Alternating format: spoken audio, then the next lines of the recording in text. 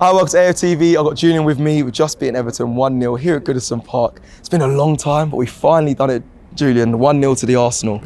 Did you enjoy it? No. No. We won, Julian. No, we didn't win. Look, I enjoyed the victory.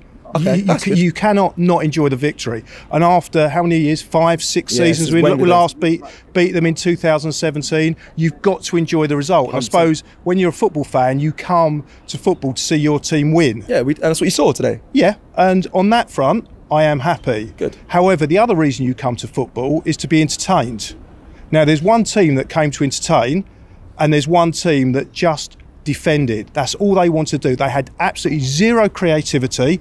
They had zero adventure.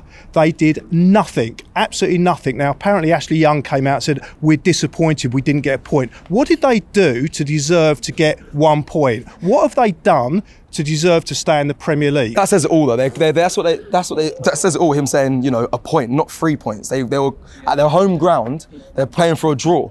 Yeah, but then players will exaggerate and put a certain spin on it. And the fact that his spin is, we were unfortunate, not to get a point, just sums it up. Now, this club here, they've got a 40,000 seater stadium. They're not a small club. They're not like a Bournemouth that's got 10,000, not like a Luton, who you could understand that wants to play like that. The Liverpool here, that it's a challenging place to live. That's what I would say.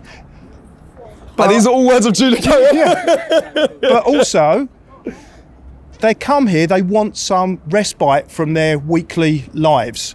And if that's what they've got to look forward to, home games, then I understand why they're depressed. Because if I had to watch that every week... This is not going to be every... You know, you're doing an umbrella quote here. Not every fan, I'm sure, is not depressed here. What, so not every fan wants to be entertained? Is that what... I mean, they want two things. They want to be entertained and they want to see their team win. Now, Everton fans... Or draw. They might be thinking the same as Ashley Young and saying, you know, we could have got a point here.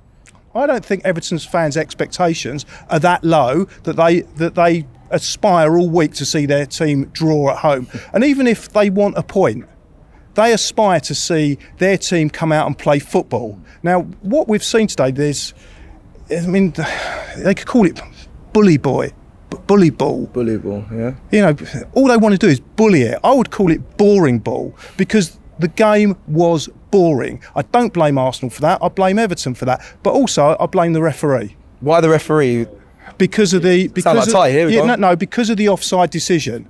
For our goal when it got disallowed? For our goal that got disallowed. Now, from what I saw, Eddie was in an offside position. Now, the other thing, it is difficult for me to see from where I was. There was netting and a post in the way. But from what I could see... They are getting a new ground, to be fair to them. Yeah, but maybe the better view here is behind a post and netting.